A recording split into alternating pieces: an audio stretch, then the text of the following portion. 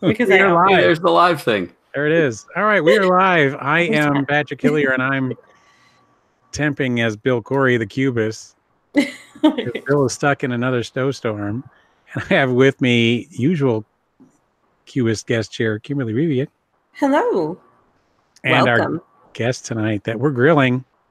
Unintended. Yeah. Rob Daviau. Thank you, Rob.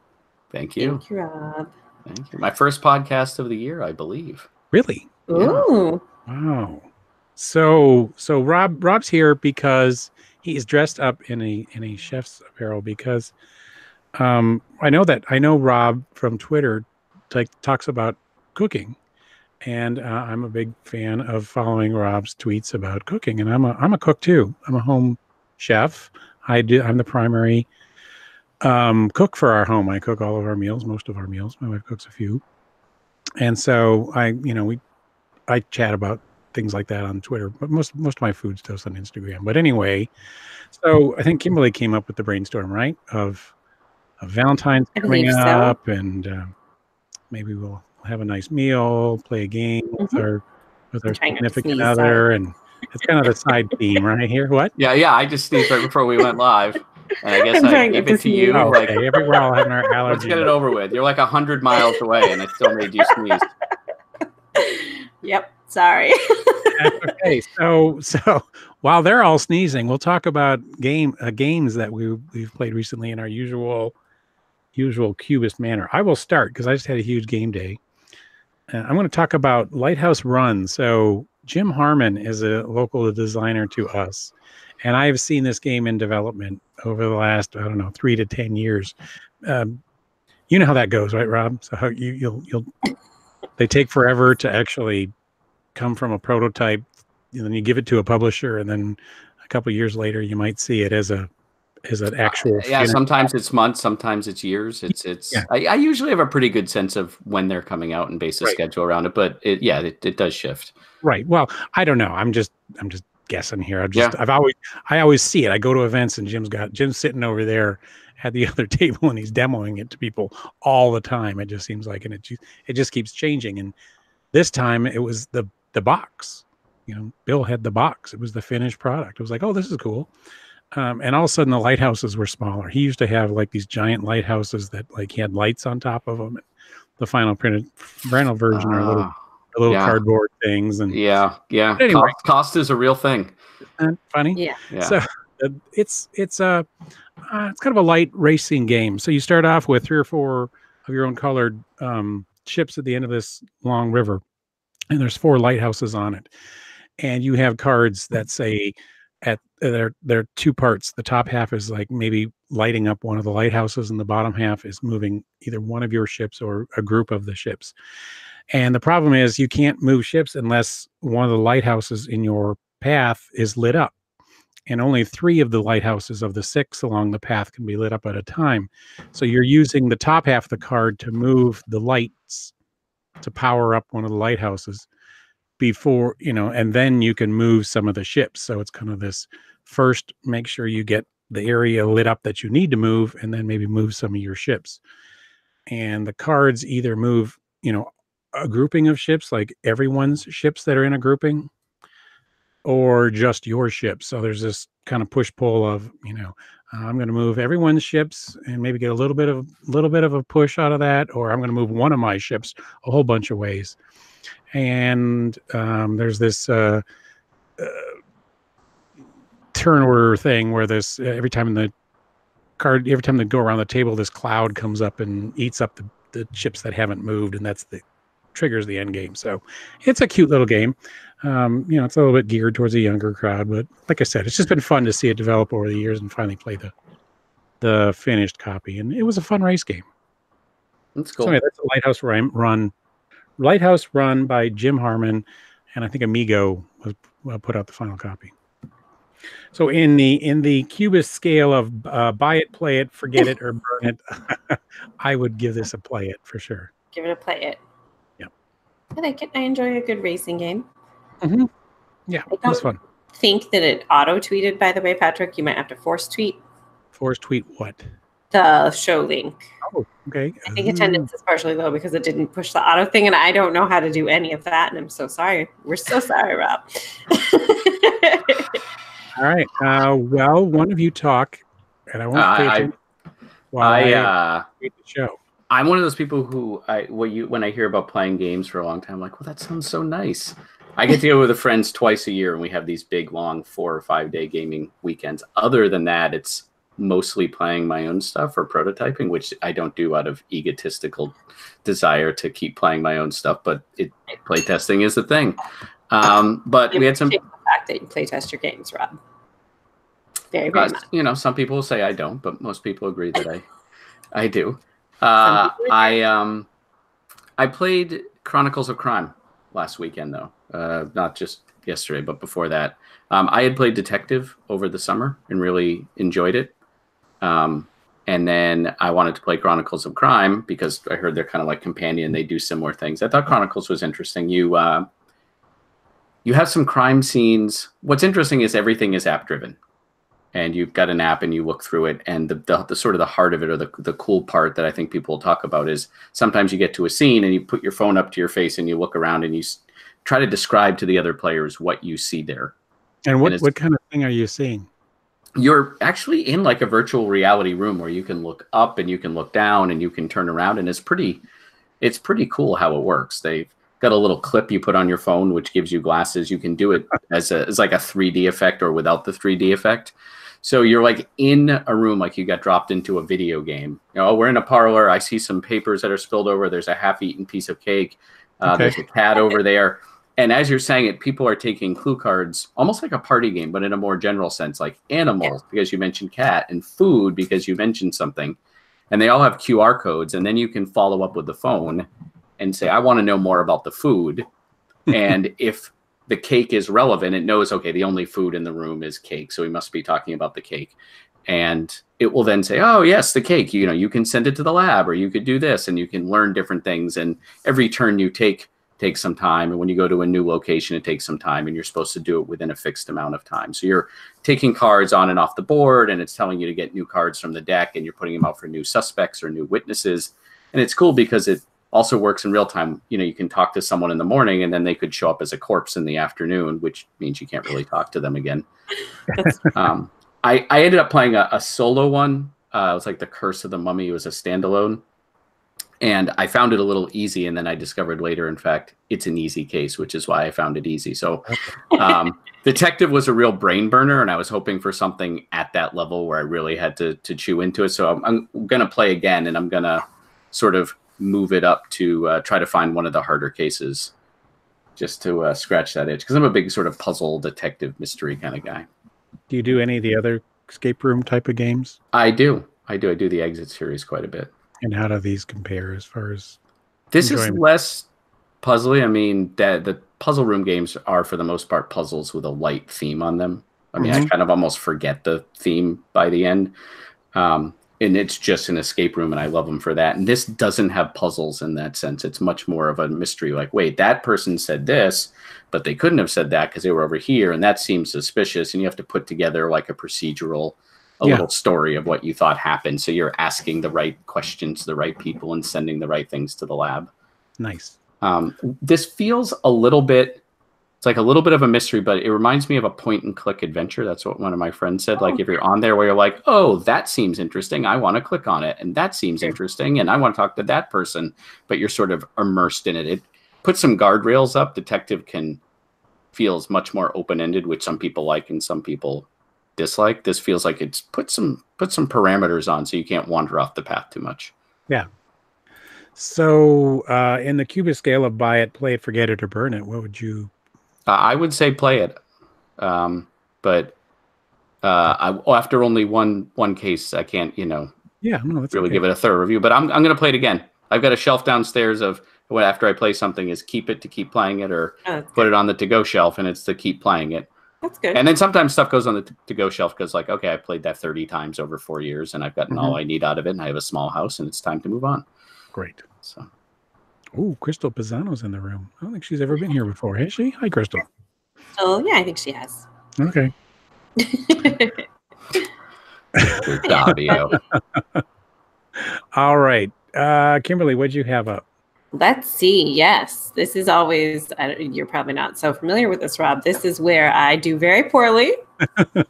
Okay. I don't review games. Saying what you did? Yep. Mm-hmm. Okay. Well, to describing a game is the thing. I was about to say, because you were there for. I was there. So. Was I? Yes. Okay. So we had our Granite Game Summit punching party this weekend, and we punched games, and then we played games like reasonable human beings in a library full of games. I'm reading directly from the BGG on my phone, as I like to do. So I will talk about Rococo, which I love. It's Matthias Kramer, Stefan Malz, and Louis Malz. Oh, Bill just got home, sorry. And published by Egert Spiele. Let's see, what kind of a game does it say it is? Economic, area control, card drafting. Yeah, you're making fancy dresses. So it's the perfect, we do, you know, Patrick, we do Fancy Friday. So it is a really good Fancy Friday game, and I wanted to make sure that Maho knew how to play it before Fancy Friday because... Oh, it's not pronounced Maho? No, Maho. Because I am not good at teaching games when I am running a convention. So yes. I need to learn how to play this. I keep hearing such great things about this game. It is such a good game. It's on your turn. You can do a variety of things with different cards. You can either, it definitely is hand management. You have like a set deck of cards that you can choose any of them from, but they're different workers who can do different things. So like your peasant level worker can't hire people or make dresses, but then there's like a dressmaker one who can make the dresses and can do pretty much everything. And then there's a fancy one. Yeah, I don't remember what the fancy guy's called. Let's just call him Lord Fancy. We'll call him Lord Fancy. He can do all the things. So he can hire workers, he can make dresses, he can sell dresses, he can buy materials to make the dresses. And then there's the area control bit because there's different halls that you're putting the dresses into, and they each has a certain amount of spaces. So you're fighting for the area control aspect of each hall, scores victory points at the end by who has the most, and there's decorations that you can add and stuff. It's a lovely, pleasant game, probably about a 90-minute playtime for most situations. I think it might be out of print. Yeah. Which is unfortunate because it doesn't look like it's... Either that or the expansion. The Amazon listing is $170 currently. Yes. For me, this is a buy it, but, you know. Okay, it's a buy it. My kind of game, but it's perfect for any event you go to with a Fancy Friday. It'll be there. It'll be at Granite Game Summit. Yeah. That was, I think, the first game in our first wave of library donations that we ever got pre-Granite Game Summit. It was the first thing that we took out of the boxes that had been donated to us that I was like, yes! Because a lot of it was like, all right, I'd play that maybe, or this one's fun, or what is that? But that one I was like, I don't own this one, and it's so good. Awesome. So I'm always excited. So play it if you get the opportunity to play it, I guess, because it's apparently out of print again. Okay. So that's good to hear. So speaking of Granite Game Summit. Yeah. Like who all in this chat room is going to be at Granite Game Summit? In the chat room? No, I meant in the You mean of the three of us? The three of us. Well, definitely you and I. We're trying to make sure Rob can come up for Saturday. I have it on my calendar to drive out for the day on Saturday. But now that I hear that Friday is fancy, I'm like, Friday is fancy. What exactly do you mean by fancy? You dress up in your fanciest Rococo outfit. Yeah, we dress up fancy. That's hard for me to miss. Attendee that does. Isn't Saturday pajama Saturday? Saturday night is onesie night. Yeah. Onesie night. Okay, I will be gone by then. Okay. Saturday night. That you just made that decision easier for me. Rob. Then you have to come up and be fancy with us on Friday. We have one attendee who wears full tux and tails. It's amazing. Very nice. Yes. Oh, what's the guy's name? He played Eclipse with us. Yeah. That was awkward. Why was that awkward? No, it wasn't awkward. It was just that was all of us knew each other. And for those who don't play games with me, right. I can be a little awkward at times. And I suddenly realized there's this total stranger sitting here playing with Eclipse with us after 3 hours. And we're we're being a little loud and cursing at each other, and I'm calling Bill's girlfriend names, and I finally turned to him and I said, you know what? We all know each other, and we're all good friends. I'm so sorry about this, sir. Probably had figured that out. Maybe he did. Yeah. And hopefully we're not making you uncomfortable here. No, he loved it. I had to apologize to him for a second. He told me about it when I met him at a different event last year. He was like, "Oh, I know you from Granite Game Summit," and I was like, "You do look familiar." And he said, "I'm sure that you'll remember me now. Tux with tails." And I was like, "Oh my God, yes." That was great. No, we had fun. We seem to have a good time. No, he's sweet, and he's come back, so you didn't scare him. Okay, good. Really. Yeah, everything's good. So it's on my list of things to try to get to. We'll see. We're gonna do our best to lure Rob up, and I will do my best to attend. Yes. All right. So we have a 2-hour drive, I think, hour and a half, something like that. Yeah, something like that. It's not too terrible. All right, so there's another holiday coming up this week. What do we all have planned for that? Anyone do anything cool? No. No. Well, what would you do if you could do something? Would you play a game? Would you make a fancy meal? Maybe I'll play a game. Transition here into the You want to play a game? You want to cook a meal? Oh, this holiday! Oh my gosh, I completely forgot. What were you thinking? St. Patrick's Day? Like what? Where were you? President's Day. President's Day. That's the worst holiday ever. That's not a. All you have to do is to go into any CVS right now, and you will know from the decorations it is almost the 4th of July, because that's probably what they have up right now. And then counting back, you realize it's Valentine's Day. It's actually Valentine's Day, which I can't believe that you just tried to transition and I bombed it. Yeah. We talked about ahead of time that this was the theme of the show, right? That was my idea. Yeah, what were you thinking? We're going to start talking about like who's on what currency? Yes. It's been a long day. Okay. Yeah, no, it has. Oh boy. So Valentine's Day. My eyes were already watery because I'm sick. Just excuses are flying. Okay. Yes, Valentine's Day is Thursday. Yes. I was going to cue in the people watching, but also you. Yeah. Also the host might need some. I would like a cue card next time, please. Yeah. Yes, Valentine's Day is Thursday. Valentine's Day. And we're going to have a date night in, which is why we have this lovely themed episode. Cool. Yeah. So I'll start off. I asked my wife, what are some of the games that she likes to play with me? And I'll admit, I don't want to be a stereotype here, but I'm the bigger gamer in our household, and she plays games with me. And I asked her some of our favorite games. One of them is Quicks, which is sitting right here. That's good. I like that game. This is great because this is like a purse game. This isn't actually in here. It's in a bag and it travels with us, and we take it out to restaurants. So like we're actually going to a fondue place on Thursday, and it's one of our favorite games to play at a table at a restaurant while we're waiting for service to happen. I know it's a dice game, but it's little dice. And I think roll and writes are perfect for out and about coffee dates, like small abstracts and roll and writes. Sure. I usually bring War of the Ring with my wife, and we just set that up. Let's go full on. Yeah, full on. We're gonna need a 6-top here, if you don't mind, in 3 hours. Yeah, that usually works on a busy holiday. Too, yeah, 2 salads, and we're just gonna keep the water coming. Just water. Yeah. Water. Please don't make me take my tea. Okay, now it's a goal. Nice. I need the tea to live. Your night sounds very nice. My wife and I are probably not going to do anything like a date night because she is the production person for Restoration Games, and it's her job to send all the final files to the manufacturer so that they arrive in Gen Con in the holidays, and that date is Friday. Oh, geez. So it is 10:20 at night, and she is right there working right now. Yeah, she's waving. So I will make her dinner while she works and be like, go, you can do this. That's good, though. Yeah, no, it is very good. So I will I actually have a phone call at 6 at night, like for a kickoff for a project, and then when that's done, I will make probably risotto. Is my guess. Risotto. Nice.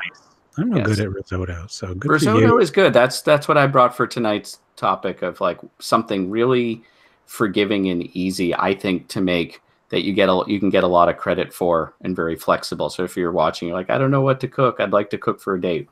We can talk risotto. Let's do it. Let's talk risotto. Risotto. Patrick, why don't you why are you not good at risotto? Because I find it very forgiving.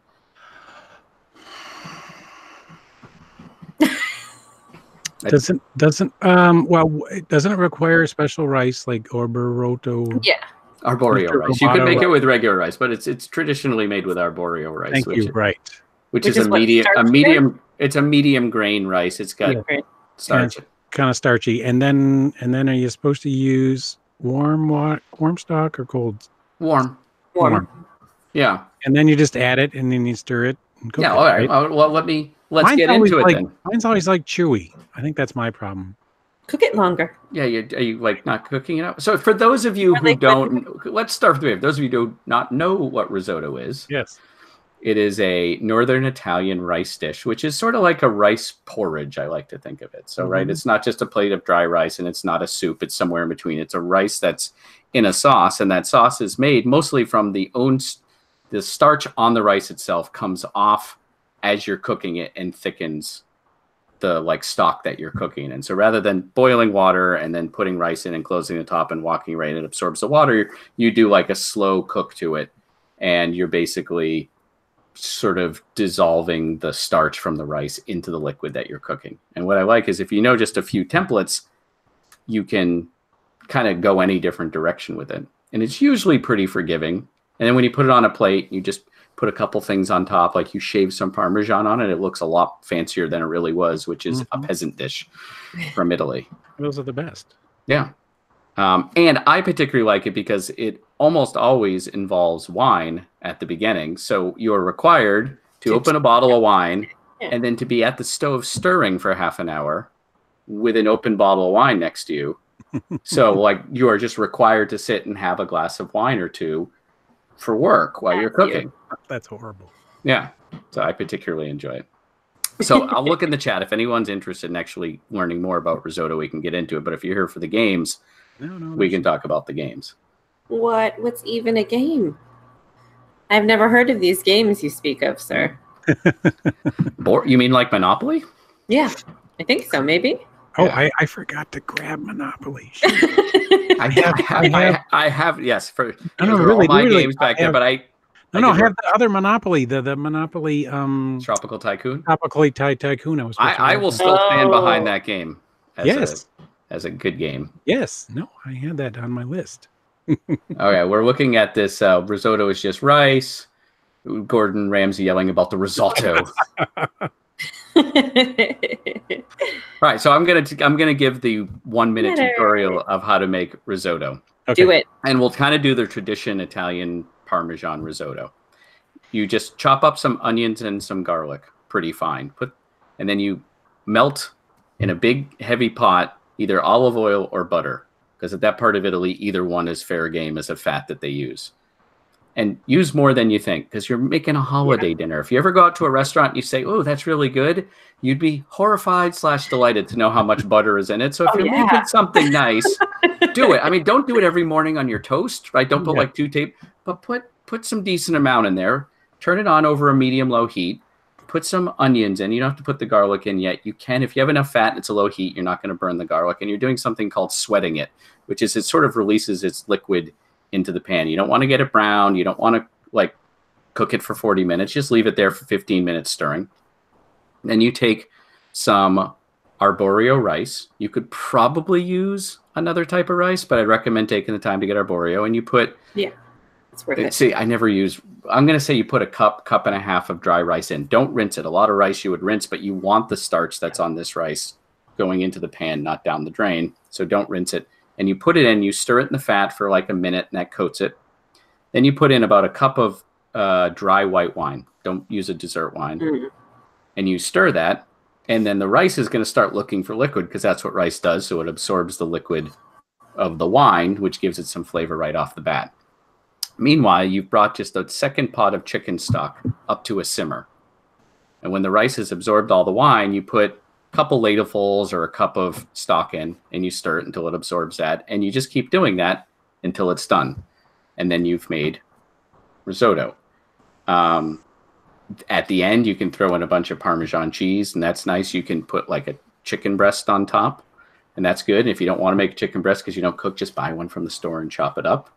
And then if you want to get really fancy, you put some shaved Parmesan curls up top and some pea tendrils. Then you're fancy. Ooh, or you I can love put pea some, tendrils. or if it's a little early for asparagus, you could put some asparagus on top. You could put some peas on top. You could put some bacon in it.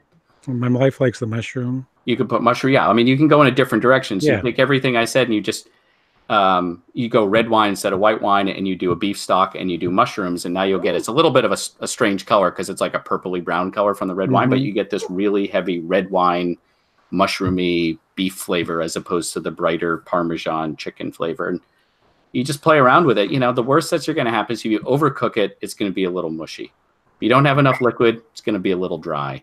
If you put in too much liquid, it's going to be soupy, but it's basically all good. I think my issue is that I'm worried about it being too liquidy, and I probably don't put enough liquid in it.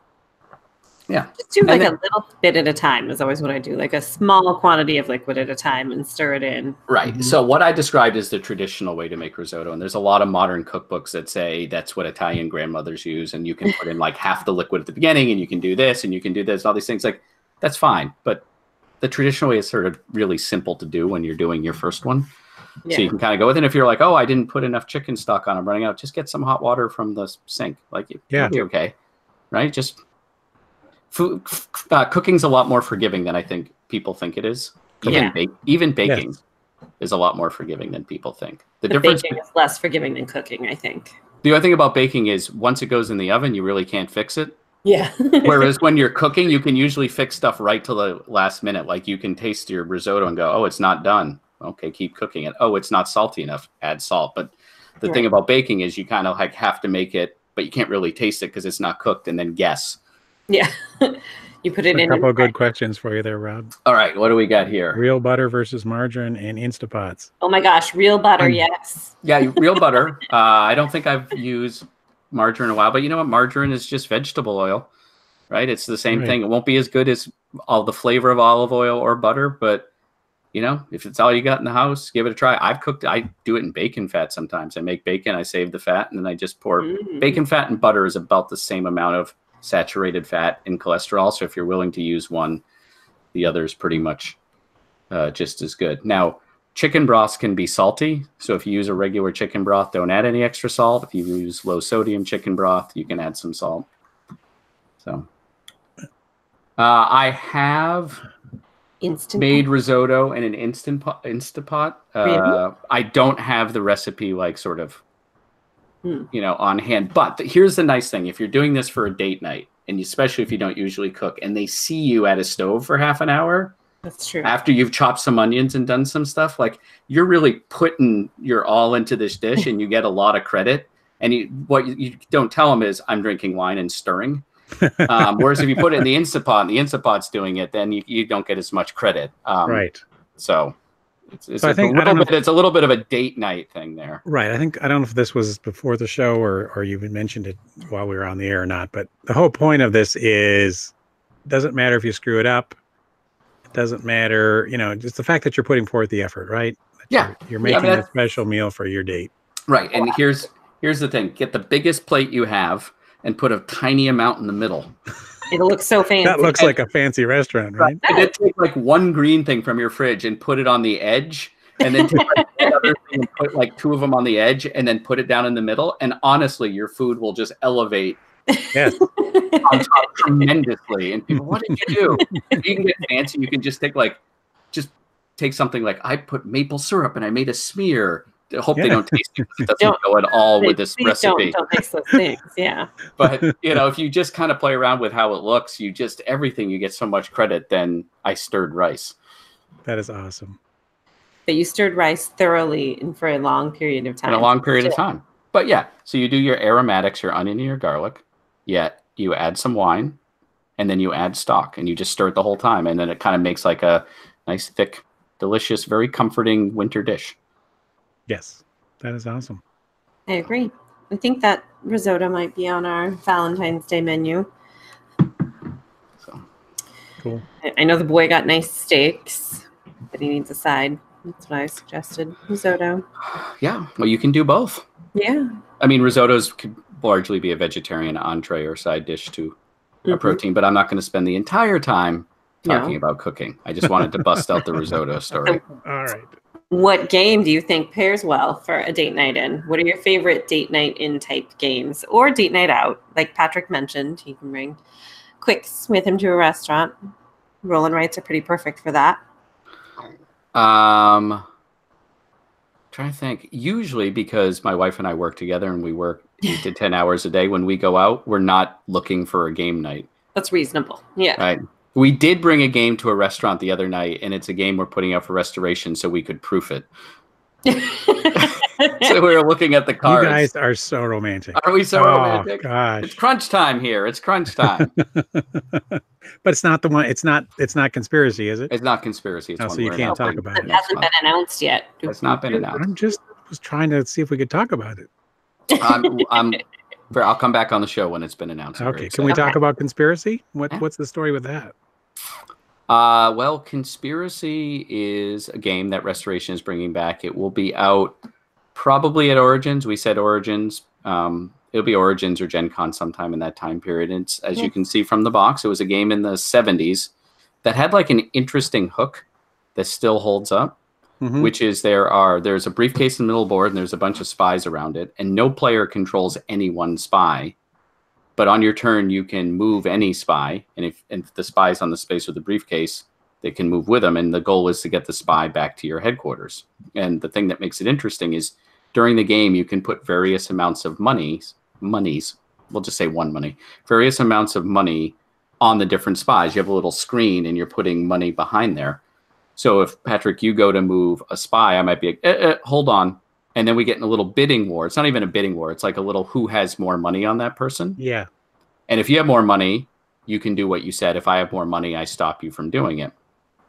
And there's a lot of bluffing. You might say, okay, you have more money than me. I'm not moving him, even though you do have more money. So I think that I have more money. And then later on when it counts, you really do. And so there's this whole, when do you put money down, and who is really in control of these spies? And you can basically assassinate spies. Like, okay, Patrick's got a ton of money on spy, A, and then Kimberly and I team up and we assassinate spy A. So you've lost all your investment on that. It takes about 25 minutes, maybe 40 minutes. It's a little tug of war, and then you figure out which spies you really have the advantage on, and then you try to make a run for it. That's how the game played. We've made some tweaks being restoration games. The thing I thought was the funnest about it were the spies were all two-faced liars. So yeah, we moved away from that. We do have two-faced pieces, which I do not think are in the house. Okay.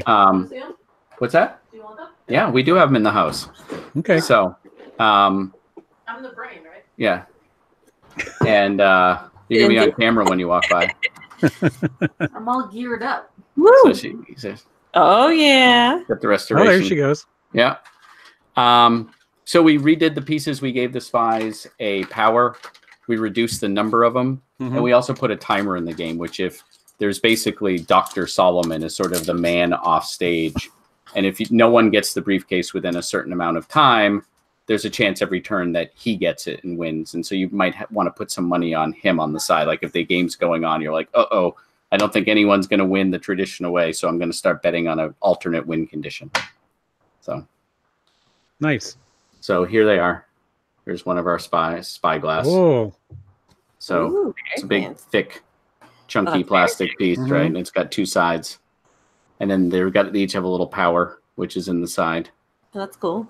So after she moves, she can move any one spy away from her, which is the little like arrow away, as opposed to roulette, who can move the briefcase towards her.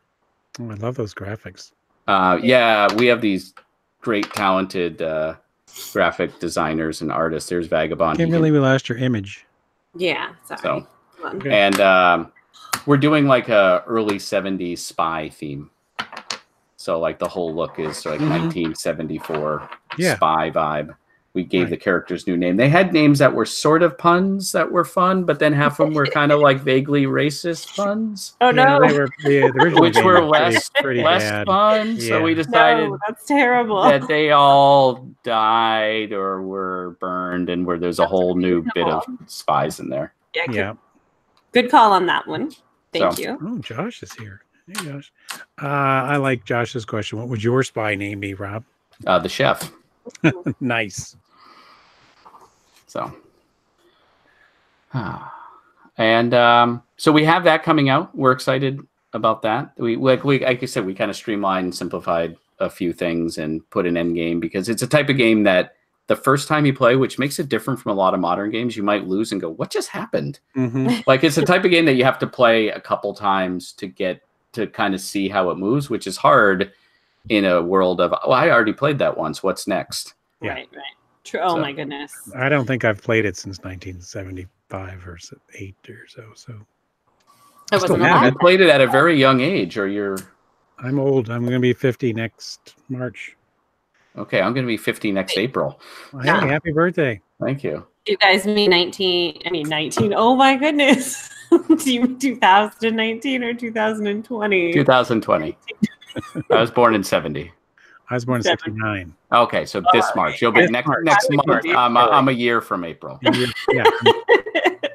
I'm right after Granite Game Summit. Okay. Yeah. Happy birthday, Patrick. Thanks. I mean, you're St. Patrick's Day. Yes, I am. I know. That's what I was teasing earlier about. Yeah. All right. Kimberly, did you mention a game? I don't know. Did I? A date game?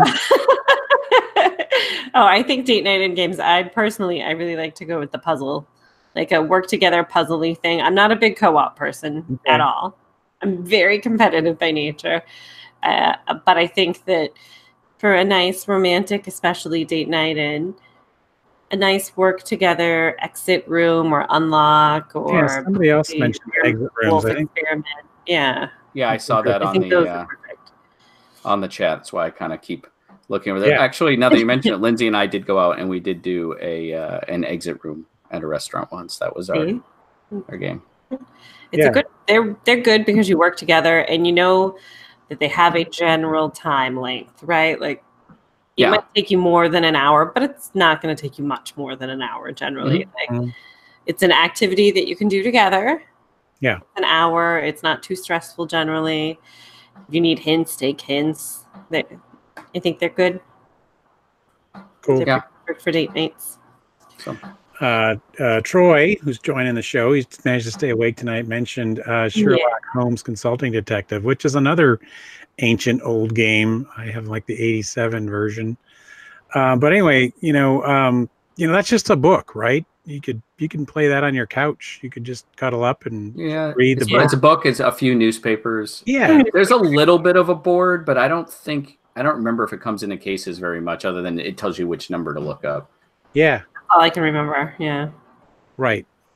But anything like that, or like maybe like Dragonholt, or just something that's not, just trying to think of things that are not so board oriented might work. Yeah, I think that's rule of thumb. I think the roll and writes are good. I think, if what you don't want to do when you're going out on a date night, at least maybe Kimberly does, is become highly competitive with your date. So like something that's either a co-op or just independent, right? Like if you're doing a roll and write, it's like, oh, you won because you sort of race to the end faster. Yeah. You don't want a game that's necessarily like a real take that sort of. And then you get that. Oh, you know who's sleeping on the couch tonight? Story. I don't think it really sets the tone for a nice date night. It doesn't. It's not that couples can't play competitive games, but if you're going to take the time to go to a restaurant and have a night together, for me, I wouldn't want to be like, take that. That was me when I was in Oregon a couple of weeks ago. Jason and his wife, they were the worst. I mean, that's fair, Sonia. It's okay, it's fun. Yeah. I've seen Jason and Sonia try to kill each other in games before too. Right. Yeah, but not on date night, right? You might want to scale it back a little bit on date night. So yeah, I mean, there's a time and a place for, game pairings.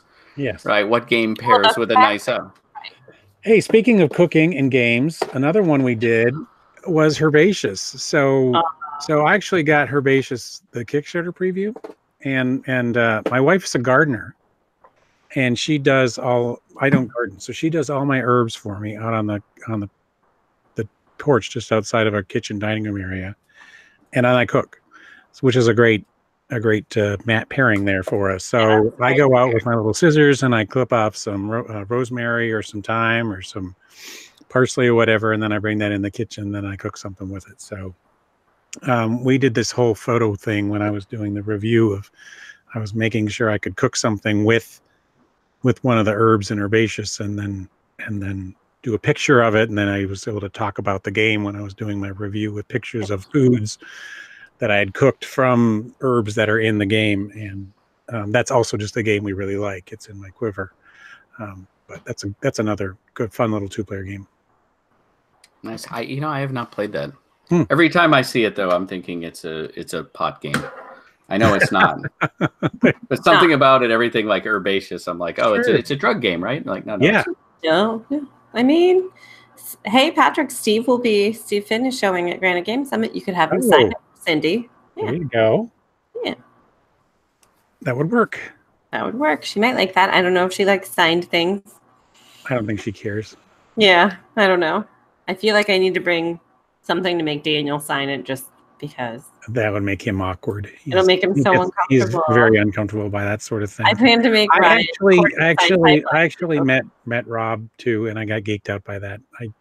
I sometimes do that. So we met at the Fun Employment Party at the Gen Con. That's the Gen Con room. 10 years ago? Yeah. No, it wasn't even that long because I was at Hasbro 10 years ago. I know. I'm bad with dates.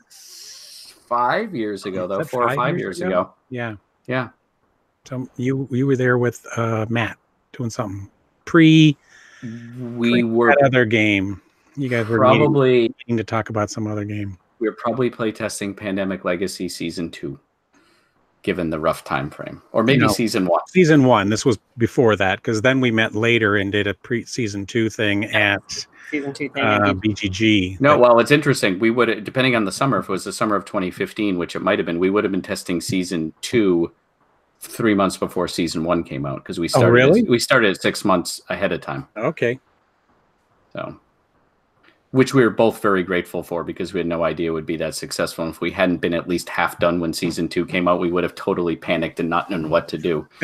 But the fact that it was half done, we're like, well, let's just finish this thing we have, because that's better. Yeah. So wait, Rob, are you one of the designers of Fun Employed? No, I wasn't. I was the publisher of that. So I was. Oh, okay. I think the year before at Gen Con, I knew the designer. It's kind of a long story, and he was looking for a new publisher. And I wasn't sure if I wanted to go into publishing or publish my own stuff or just be a designer. I was like new to being on my own. I'm like, I'll do everything. And I was kind of like trying out the different parts to see which fit and what I liked. So I said, well, let's just publish it together. I got a company. Let's just figure this out. And so it was a lot of like really learning what to do. And then I realized at the time, just by myself, there was a lot to being a publisher that I didn't enjoy. So it's sort of like a one and then Mattel came and said, do you mind if we pick it up? And I'm like, no, that's fine. And they still have it in print. Yeah. But it did enable me a couple years later when Justin Jacobson came and said he wanted to form Restoration Games. I said, well, actually, I have some experience. I brought a game to market. Here's all the parts I don't want to do. Can you do those? And he said, yes. And I think he regrets it now. But that's normal. Yeah. What would any major life decision be without a little regret, Rob? It's nothing but regrets. That's the seasoning of life. Someone said, did you like your time at Hasbro? And my answer is much of the time, and some of it not at all. The game industry changed a lot from when I started in 1998 until I left in 2012. The mass market game industry, while the hobby market was going like this, mass market wasn't quite sure what to do. So even though I had the same job for 14 years, the types of games that Hasbro was making became less of a fit for the type of games that I wanted to make by the end. So every year it was a little bit less of finding some stuff that sort of fit my passion. But I got very good at working on all sorts of games that normally I wouldn't work on, and found ways to try to still make them interesting and fun and different, and just learned a lot about manufacturing and production and plastics and all sorts of things. So, but by the end, it was really a couple years. At the end, I'm like, I should probably move on, but it's a corporate job with benefits and health insurance and a steady paycheck. So it took the company moving to Rhode Island like 100 miles from my family before I'm like, okay, that's it, time to go. So, That makes but sense. but it was time. Yeah. My wife, God love her, she says, she comes back from our meeting with our financial advisors. You like games? I bought a stock in Hasbro. I was like, okay. It's well, as a stock purchase, given over the past 20 years, it's been a very good one. Yeah, it's not actually been a bad thing. We've done okay with it, but I don't. No, it's well, Hasbro and Mattel are both toy companies that bought game companies, and there's Hasbro has Wizards of the Coast, which is clearly a game company, and they have their toys, which are all brand driven, Transformers and G.I. Joe and Star Wars. Then they have the game company, which is like not quite nerdy like Wizards of the Coast, but not quite brand driven like toys. And so it lives in an awkward space because the management there can't quite figure out, the current management, I think, the best way to leverage it. We can talk all businessy. That's tough. All right, so before we run out of time, I wanted to talk about Burgundy for 2-player games. Daniel also said Castles of Burgundy for a 2-player date night. I've heard a lot of people talk about that being a good 2-player game. It plays very well at 2-player, and there's not much to take that. So if you want like a little bit meatier, and Natter says she plays Viticulture or The Gallerist every Valentine's Day. That's some pretty heavy 2-player or date night game stuff. I don't know. That's not that bad. I heard through a friend that Rob has the perfect easy recipe for Brussels sprouts. Yes, I do. Also, hi, Bill. Hi, Bill. But what is this Brussels sprouts recipe? Yes. Well, the Brussels sprouts recipe I picked up from a magazine called Cooks Illustrated, which I've had a subscription to for like 15 years. So if you're kind of interested in cooking but not quite sure, just get this magazine. It's 6 times a year. What they do is they do like a 2-page article of why they put the recipe together, why they didn't. It's like a little mini cooking class. It's like watching a 5-minute YouTube on cooking. And then you make the recipe, and you're not just sort of blindly making the recipe and not knowing why. You're like, oh, I see why each one of these things is in here and why it's important. So you not only get a good recipe, almost all of them are good. Some of them miss for me, but you kind of know why. So you learn the tricks and techniques. I almost couldn't get through that. Brussels sprouts, you get some fairly large Brussels sprouts. You cut them in half. You put them face down in a 12-inch non-stick skillet with 5 tablespoons of olive oil. Okay. And you want to put 5 because you want more fat. Yeah. Well, fat is flavor. It's delicious. Yes, I know. I'm just reminding the folk. And then you put that pan on high. I have a gas stove, so I put it not quite on high. Yeah. You put a lid on it, and you put it on high for 5 minutes. And what you're doing is you're cooking the bottom, and then you're steaming the top. So then after about 5 minutes, you take the top off, you turn the heat down a little bit, and you just let them cook now and get the steam off them for about 3 or 4 more minutes, and you get perfectly caramelized Brussels sprouts on the bottom and nice and tender on the top. And then the olive oil still in the pan, and you kind of drizzle that around, put a little salt on it. Don't be afraid of salt. Salt's your friend in cooking. Salt makes all food taste better until you put too much, and then it makes it taste salty. Yes. Salt is a flavor enhancer. So I mentioned that I'm my primary cook at my house. Other than Brussels sprouts, my wife makes fabulous Brussels sprouts.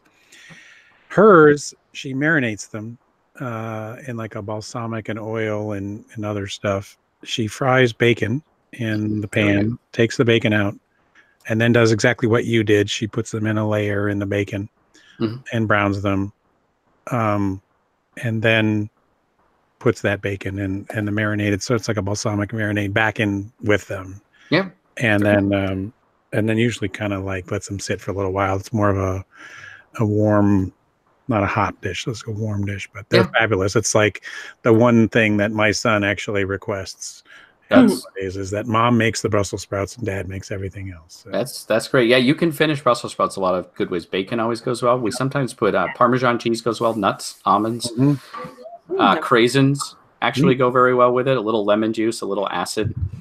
I make a shredded Brussels sprout salad with craisins.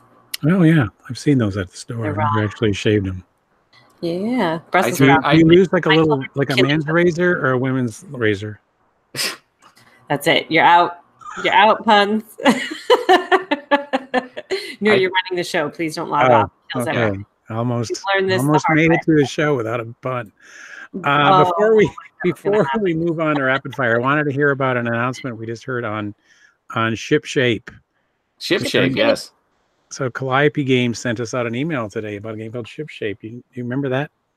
I do remember that. That is part of the Titans of Gaming series, which I was part of, where they had 12 designers make 12 games. I think my game is number 12. Okay. It was a little by request. I was like, I don't have an idea yet. Put me near the end of the line.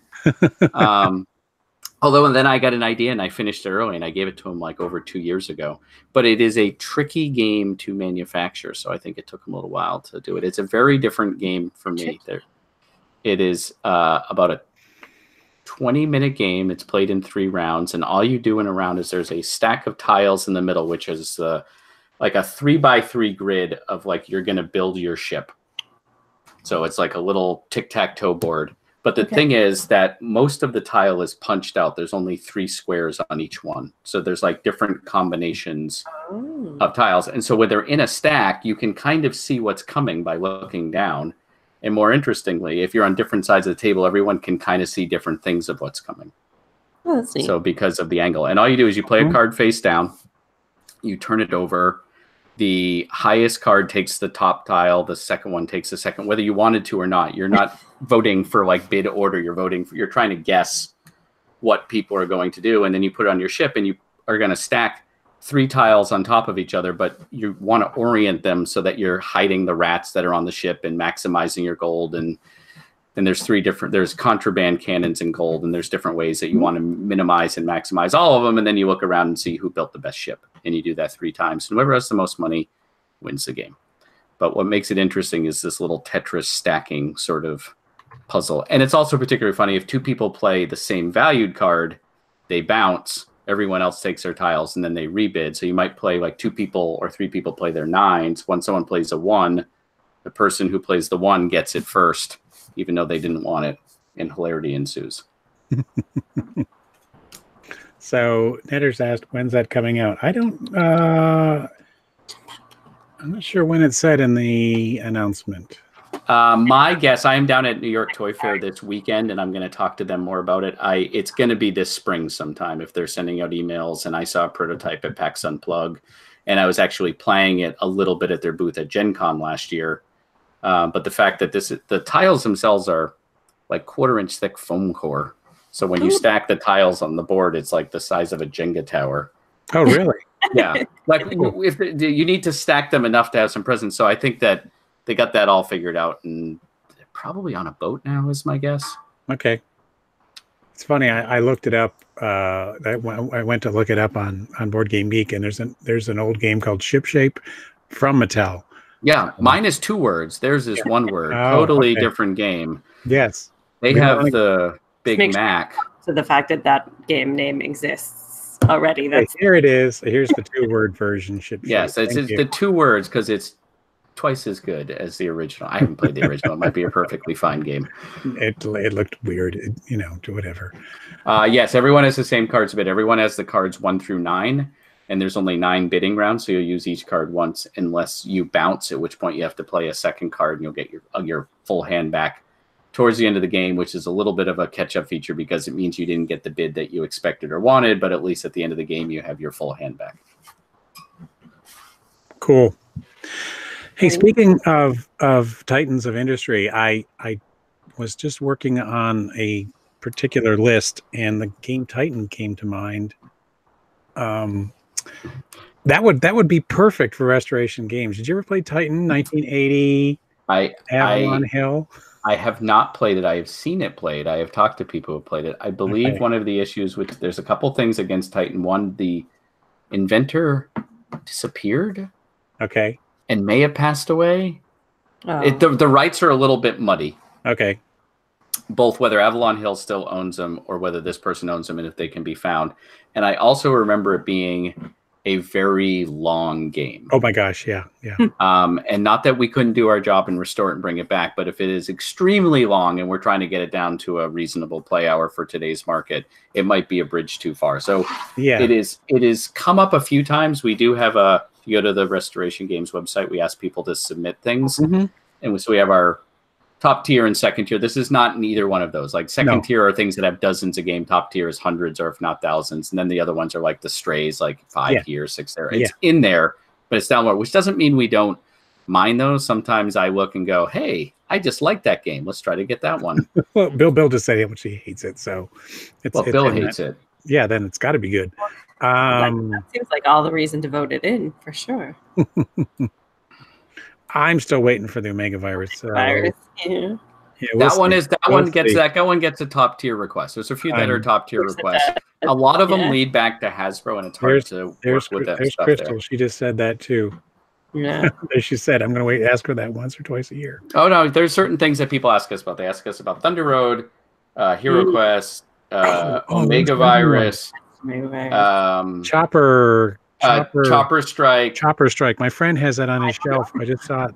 And like 2 others that I can't think of right now. But those are the ones. Bill just said Dark Tower, but you guys are doing Dark Tower. We're doing Dark Tower. Yeah. Return to Dark Tower. Yeah.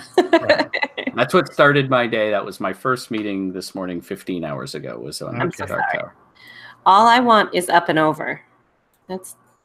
Oh, I saw that. I saw you. I don't know Up and Over. It's like this Gnip sort of flip-flopping thing. Gosh, okay. I'm really dating myself. Yeah, no, I like right there. I got to tell you, after Fireball Island and Dark Tower, I could use a break from games that involve extensive amounts of either vacuum formed plastic or electronics or something else. And it's funny, a lot of these games that people are asking were games that were put out by Parker Brothers and Milton Bradley and all these things that were toy companies that knew how to do this. And I'm like, I kind of know how to do this. So seriously, beautiful piece of plastic with balls on strings. Yeah, it's hilarious. I haven't. I should go vote for it, but I discovered a game. My friend Carl does a thing called KitchCon where he brings out old games. Carl's best, yeah. And I went to my first one this year, and we brought out our weird old classic games, and I discovered.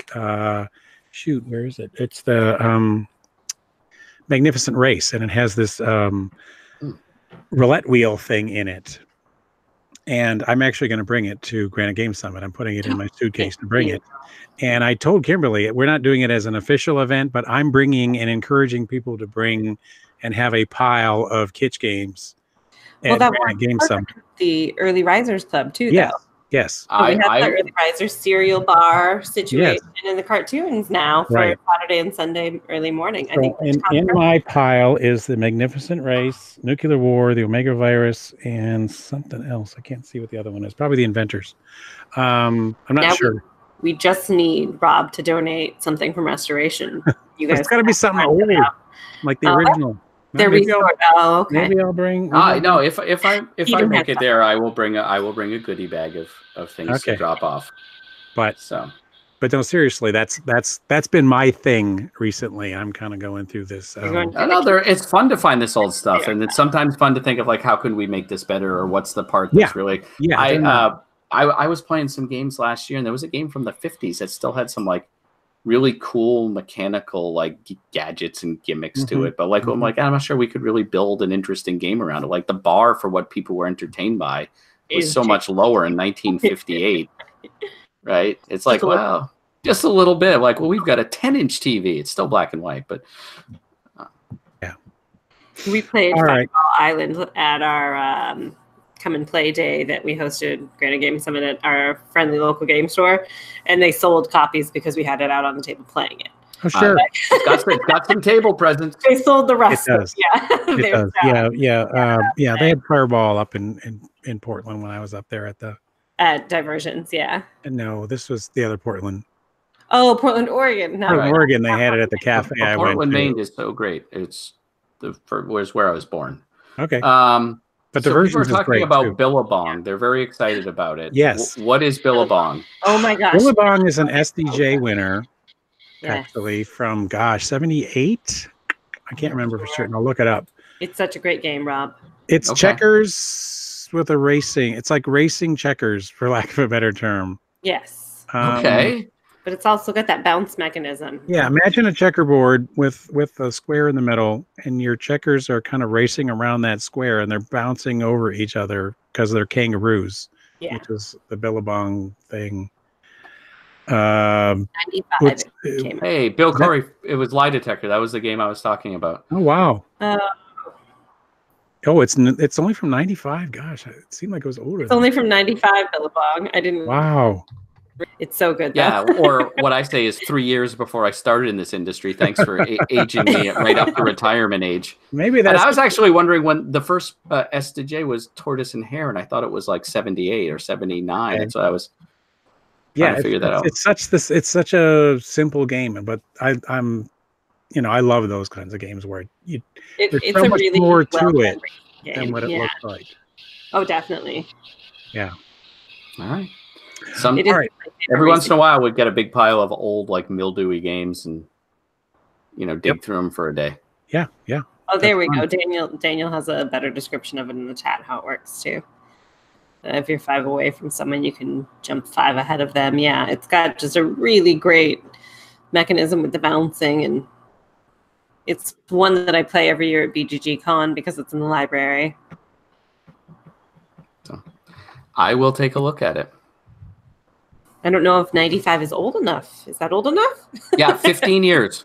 15 It's like years. Oh, 15 okay. years out of print is our rule of thumb, which puts anything from 2004 on the list. And actually, by the time it comes out, it puts everything from like 2005 or 2006 on the list now. That's insane. Okay, for some reason I thought it was Man. 25 plus years. I mean, it's our rule of thumb, but right. Yeah. in our mind, it has to be out of print at least 15 years. They tend to be a little older, but not always. And there needs to be some reason to bring it back and some reason to change it. Underwear a little older bit. than that. I mean, jeez. It's time for new underwear. I mean, that's really no other way to say that. I think that's an accurate description. It is. Yeah. It is. All right. So do we have anything we missed? Oh, okay. Are we ready for rapid fire? But I'm make not sure I am. I'm trying to stay hydrated. Okay. Someone was concerned about this bottle that I need to clean. But yes, I put these in the dishwasher every night. I got like 10 of them. Okay. Oh, yeah, I do too. All right. So the rules of rapid fire are quite simple. There are going to be 5 questions. You cannot repeat the question in an effort to, gain time or say or ah. Just the first thing that comes to your mind, you're going to repeat back to me. Okay. I'm going to be very, very bad at this. You may not use the same answer twice. All right. So I'm going to give you 5 answers as fast as possible, not the Yeah. same answer twice. The trick is to be fast, Yes. not coherent. Yeah, that's about it. And just So don't. my answer literally can make no sense. Yeah. Well, yeah. I'm going to try. You could try. You could try. You can do it. You've got this. People have done horribly. So. Yes. I can do that. All right. So because you're a chef, because you're wearing a chef, all of these start off. I've set these up as courses. So the first course is our amuse-bouche. Mm-hmm. Could you come up with a game that you could play in bed with a friend? Sex. Yes. And for an appetizer course, could you name a game with food in it? Edible chess. I've seen it. They're made out of chocolate. Sure, why not? For our antipasti course, could you name a game with the colors red, white, or green in it? No.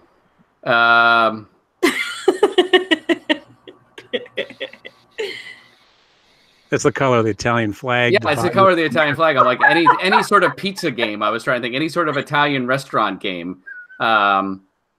Yes. Downforce. Okay. I'm sure we have those colors in there. That color in there. For our main course, could you name a game that maybe you could have spent a little bit more time in the oven? That I've done? Sure. Seafall. Wow. And for our dessert course, could you name your favorite dessert? Sticky toffee pudding. Wonderful. Very good. That was your rapid fire. Okay. I wasn't sure where he was going after sex and then edible for the next one. Yeah, I was like, uh-oh, here we go. I'm not really sure. You guys dirtied it up. I didn't do anything. You told me to say the first thing that came into my mind. Unfortunately, You said game for 2 people to play in bed. I mean, Yes, you're right. I could have said Twister. Mm-hmm. Naked Twister's basically the same thing. Yeah, right hand red. So, Rob, if people wanted to get a hold of you in some other way, I don't think anyone does at this point, but yes. learn more about cooking, how would they do that? You could follow me on Twitter is usually the best way. It's at Rob Daviau, and it's Daviau. Awesome. You can go to my website and you can find my email address there, and then you can email me, and I often get back to you if it's a short and polite email. Nice. I sometimes get manifestos from people like, here is 4 pages of how I would have changed the game that you designed. Sometimes I read them. I don't usually respond. I'm like, well, it's done. There's nothing I can do now. Yeah. Thank you. Where were you 4 years ago? And Kimberly, how about you? Yes, I also am not good at this, at KJ Revia on Twitter and Instagram. Cool. And also Granite Game Summit. I thought you were pointing to something. I did. Yes, I don't even think you can see the Granite Game Summit, but I give up. Yep, that's a lot of just. Granite Game Summit is March 8th weekend. It is March 8th through the 10th of this year. Tickets are nearly sold out, so make sure to get your badge while you can. Nice. And I'm Patrick Hillier. You can reach me on Twitter at @OverTheHillier. And of course, the Cubist is a member of Punchboard Media, where we all bring something to the table.